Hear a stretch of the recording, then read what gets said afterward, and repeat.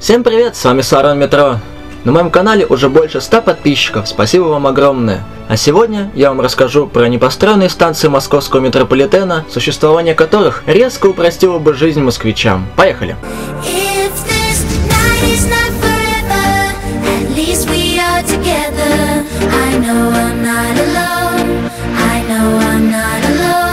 Если говорить про каждую непостроенную станцию московского метрополитена, которая, безусловно, была бы удобной для жителей данных районов, то у меня ушло бы на это очень много времени.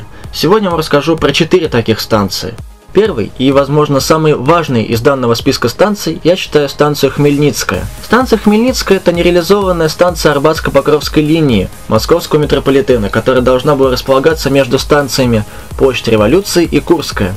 Вместе с ней между этими станциями должна была быть станция Покровские ворота. Но от этих двух станций отказались ради того, чтобы строительство прошло быстрее. Сейчас, как такового задела под эту станцию не существует, но станция находится в непосредственной близости от пересадочного узла станций Китай-город Таганско-Краснопресненской линии и Калужско-Рижской линии. Прямой пересадки ни с Калужско-Рижской, ни с Таганско-Краснопресненской линии на Арбатско-Покровскую нету. Эта станция, безусловно, упростила бы жизнь москвичам. Туннели вместе станций спрямлены, что дает возможность строительства станции, но они находятся на расстоянии менее чем 20 метров друг от друга. Поэтому строительство станции может быть только по типу горизонтальный лифт. Такие станции распространены в Петербурге, и их нету в Москве. Как сообщил Департамент транспорта и связи Москвы, осуществление такого проекта раньше 2020 года не ожидается. Станция Якиманка.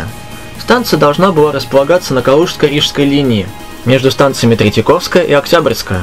Она бы располагалась неподалеку от станции метро Полянка и имела бы с ней пересадочный узел. После постройки станции Полянка было возможно возвести эту станцию с чистого листа из-за того, что там существовал задел. Но после 2005 года вероятность строительства еще более снизилась, так как предназначенную для этого шахту ликвидировали, и на ее место возведен жилой комплекс Евгений Онегин. Мосгипротранс сообщил, что задела станции на данный момент не существует, и поэтому от строительства станции отказались.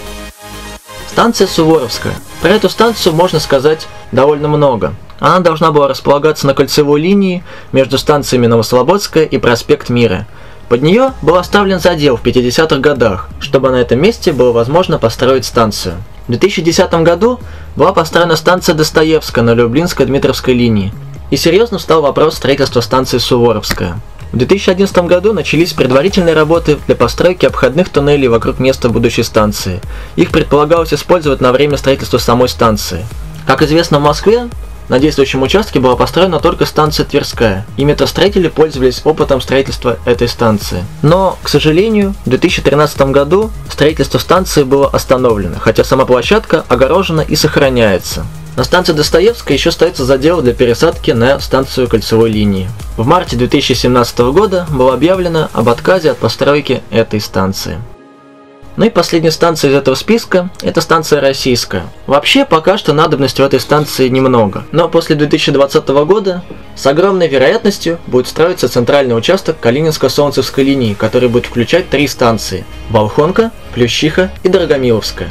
Станция Дорогомиловская должна будет иметь пересадку на кольцевую линию. И таковой станцией будет станция Российская. Между станциями Киевская и Краснопресненская в 50-х годах был оставлен задел длиной 130 метров, примерно под сегодняшней площадью Свободной России. Станция должна быть глубокого заложения и, скорее всего, пилонной. От проекта станции отказались в 2017 году, как от проекта станции Суворовская. В сегодняшний список можно было бы внести множество станций. Например, станция Москворецкая за Москворецкой линией, которая должна была располагаться на острове Балчук. Можно было бы сказать по поводу станции Троица-Лыково. Она располагалась бы на перегоне между Строгино и Крылатским, возле одноименного района. Но сейчас там находится техническая станция с одноименным названием.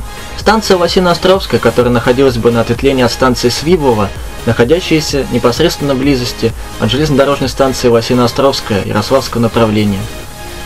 Этот список можно продолжать еще долго, но одно я могу сказать точно. Они не входят в ближайшие планы московского метрополитена, и поэтому нам придется очень долго ждать их строительства. Всем спасибо за просмотр, с вами был метро. Опять же, спасибо за 100 подписчиков.